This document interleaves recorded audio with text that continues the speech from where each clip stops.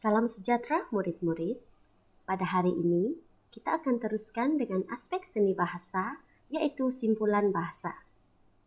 Sebelum cikgu mula mengajar, mari kita baca KSB dan SB bersama-sama. KSB kita pada hari ini ialah kita sedang belajar yang pertama, menghubung kait gambar dengan kata nama untuk membentuk simpulan bahasa.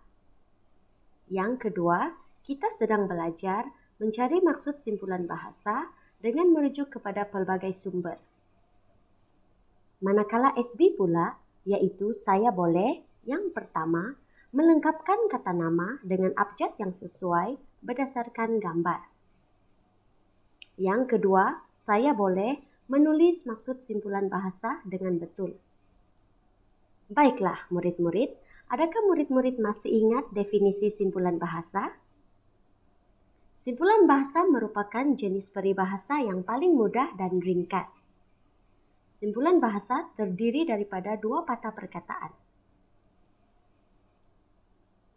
Berbalik kepada KSB kita yang pertama, yaitu menghubung kait gambar dengan kata nama untuk membentuk simpulan bahasa. Seperti yang murid-murid lihat pada skrin ini, terdapat dua keping gambar yang ditunjukkan. Murid-murid dikehendaki untuk meneliti gambar-gambar ini.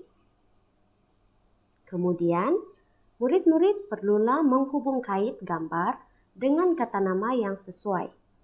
Sebagai contoh, dalam gambar ini, gambar yang pertama ialah anak.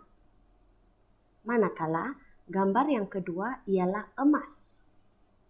Maka, melalui gabungan dua kata nama ini, maka terbentuklah simpulan bahasa berdasarkan kata nama ini.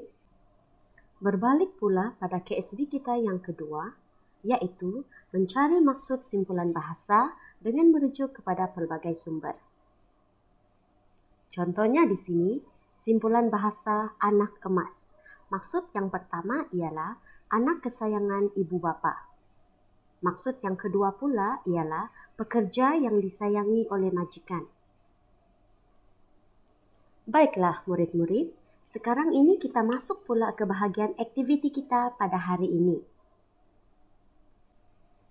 Untuk pengetahuan murid-murid semua, cikgu tidak menggunakan buku teks ataupun buku kerja untuk tugasan pada hari ini. Cikgu menyediakan lembaran kerja untuk murid-murid sebagai latihan pengukuhan bagi topik simpulan bahasa yang telah pun kita pelajari pada minggu-minggu yang lepas. Di sini, cikgu minta murid-murid untuk mencetak lembaran kerja ini untuk memudahkan murid-murid menyiapkan tugasan ini.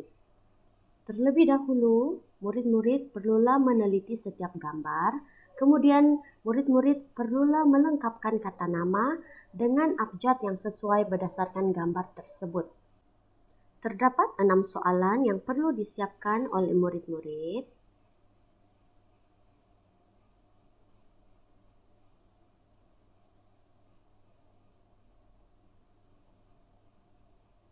Di sini cikgu akan memberikan satu contoh.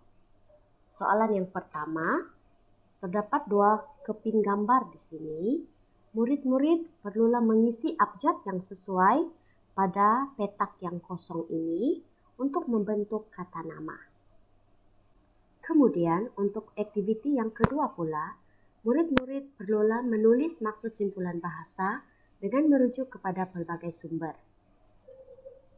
Untuk menyiapkan bahagian ini, murid-murid perlulah merujuk kepada buku peribahasa ataupun bahan bacaan yang ada di rumah. Murid-murid juga boleh mencari maklumat melalui internet dengan merujuk kepada sumber-sumber yang boleh dipercayai. Setelah selesai, murid-murid haruslah memastikan ejaan dan tanda baca adalah betul. Cikgu percaya murid-murid boleh menyiapkan tugasan ini dengan baik, kerana melalui pembelajaran yang lepas, kita sudah pun belajar mengenai topik simpulan bahasa. Dan cikgu berharap semoga latihan pengukuhan kali ini akan dapat membantu murid-murid untuk lebih memahami mengenai topik simpulan bahasa.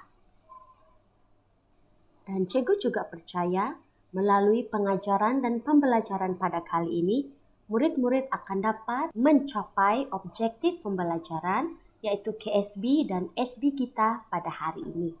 Sekian dan terima kasih.